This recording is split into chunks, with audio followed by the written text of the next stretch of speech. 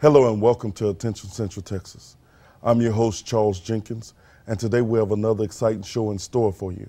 We have Miss Karen Frederick, who's the CEO and founder of Hope Unbridled Ministry, as well as Miss Heartfield, who's an EGALA certified horse specialist. Hello and welcome to today's show. Thank you. Miss Heartfield, let's just start with you. Tell me a little bit about yourself. Well, I've been around horses most of my life. All right. I love them. I've done whatever I can do with a horse. I like doing. I love kids, and have been working with kids and horses a good part of my life. Okay. Miss Frederick, same question.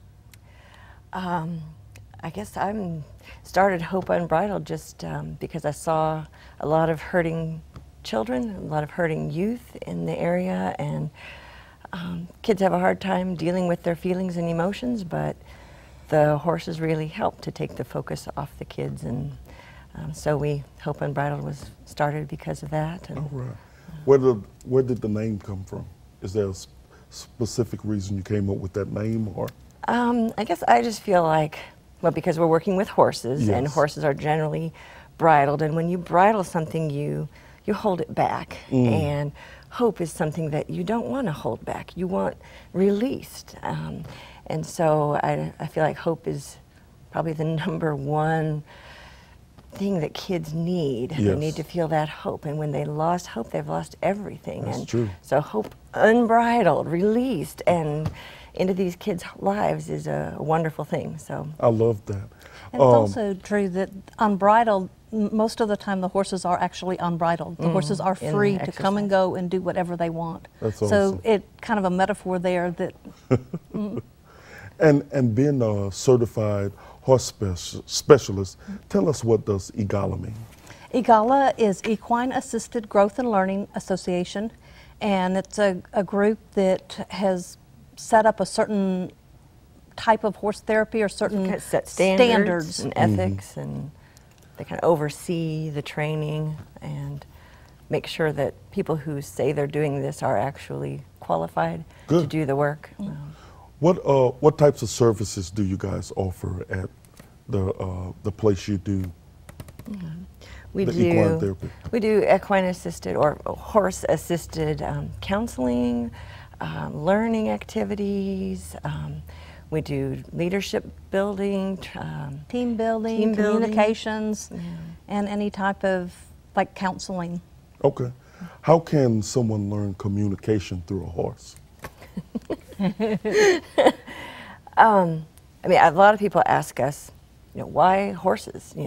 I can go to a counselor and sit in an office and improve my communication skills and so on, but horses are they live in the moment, right here, right now, and the horses, we give the kids an activity and they work on that activity, and in counseling, in the office counseling, the focus is on the client, and they feel bad because everybody's focusing on me and my problems and things, but when they're with the horse, the focus is on the horse, and only later they go home and relate their experience with the horse to what's going on in their lives. For example, if a client approaches a horse and the horse walks away, well, that brings up all kinds of feelings of rejection. Wow, that horse doesn't like me, and they feel really sad, and yet they have to learn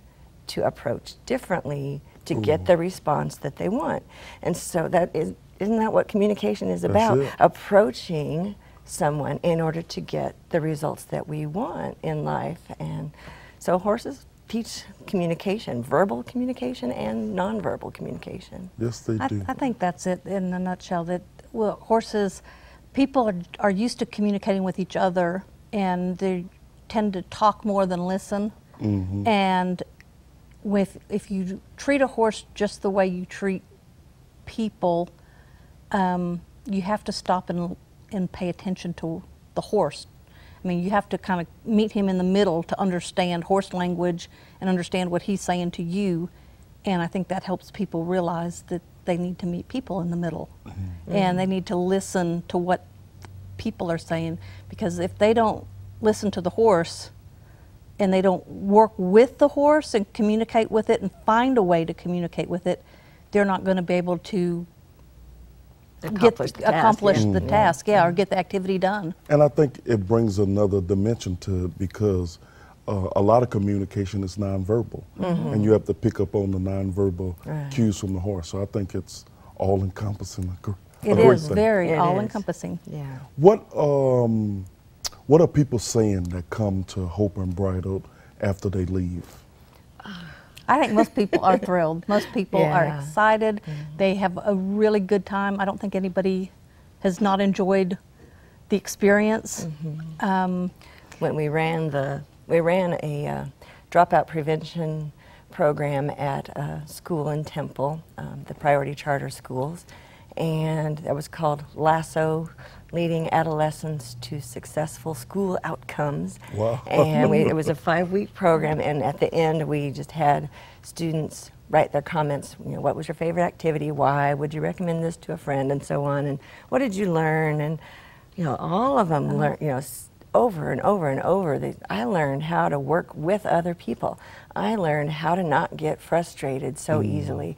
I learned how to change my behavior in order to accomplish things, and just amazing. Yeah. It was all very, very positive, and you could see and you could feel the difference in the kids and the people that as they got into it and they got used to it, they really enjoyed it, and you could just tell by their body language and their words and freedom with the horses that they were growing.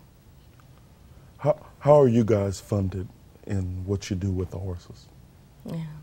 Well, we obviously there are expenses and costs involved in offering the services. We try to offer scholarships to those who cannot afford to get the services for themselves.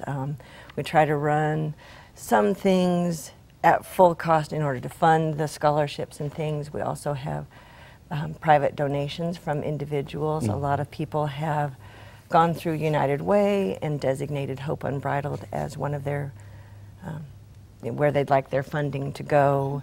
We're also writing some grant proposals and submitting those around the area. Because it is, if you go to counseling, you can expect to pay at least $85 an hour for regular in-office counseling. And we've got 2 professionals, the mental health professional and the equine professional or horse professional, and we've got horses, and we will transport the horses to schools or to different Conference locations. side or whatever. Yeah. So we have quite a few costs, so it's a little more expensive than traditional counseling. If someone watching today and they've just feeling the need to reach out and to help you guys, first of all, how can they get a hold of you, and what are some things you guys need from the community if they were to get involved? And get a hold of us through our website, www.hopeunbridled.org, or email me, kef@hopeunbridled.org. Or call. Our 512-931-HOPE. And we can help. We would just be so grateful, because we want to start a program of Lasso in the fall here in September, and we don't have enough funding to offer scholarships yet. And we would really the kids who need the help the most are the ones that can't afford to attend. So we really want to minister to those, but insurance, liability insurance, and all these costs add up. Everything, But we would love to have donations of any kind, and we'd love to have help. Volunteers, there's always work to be done at the barn. There's paperwork, administrative work, publicity work. We welcome anybody that would love to work with horses and kids, and to come help in any way they want to. We would be grateful. And we are a registered 501c3, so all donations are tax deductible. Okay. And both of you can share this question for both of you. What's a success story that you have seen from a child who came and just, I don't want to be here, then leaving like, oh my goodness, that's the best thing I've ever done? There have been several kids that, in many instances, and there's not like one specific thing. It's kind of the culmination of kids that were terrified to even touch the horse, or kids that were very quiet and reserved and withdrawn. And by the end of the 5-week lasso session, they were just one of the kids, you know, a normal kid. They were talking, they were laughing, they were working with each other, and they were part of a group and part of normal kids, as opposed to being kind of an outsider and an outcast and very quiet and shy. Ms. Frederick, in less than a minute, tell me, what's your success story?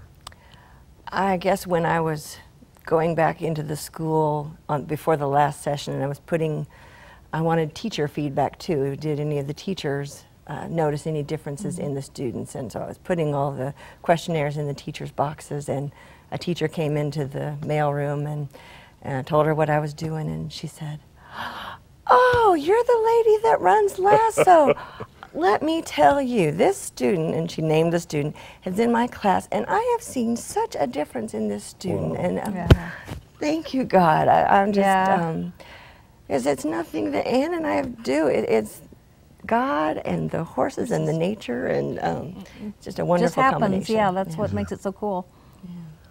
Well, and from experience, I've been out, and you was talking about the kids earlier being a little scared. I was kind of scared too, you know, to mess with the horses, but it's just a neat experience, and I just encourage people who are watching to go out and just visit, and to see, you know, to talk with y'all and see some of the things you do with the horses, because I think it's neat, especially working with the horses. I think it's pretty neat. Yeah, it is. It's special. It is amazing how even kids that are, you know, in trouble at school and don't respect authority, you put them out there in the arena with the horses, and they respect the horse. Wow. So this is a way to reach the kids that principal can't get on them, the counselor can't get them to open up, but they respect the horse. Wow. I know our time went pretty fast, but Sure did. I want to take this time to say thank you, Ms. Heartfield, thank you, Ms. Frederick, for being on the show, and thank you for what you do. Well, thank you for having us. We're It's been glad to wonderful tell to be people here. about Hope Unbridled. All right. And thank you, our viewers, for tuning in to Attention Central Texas.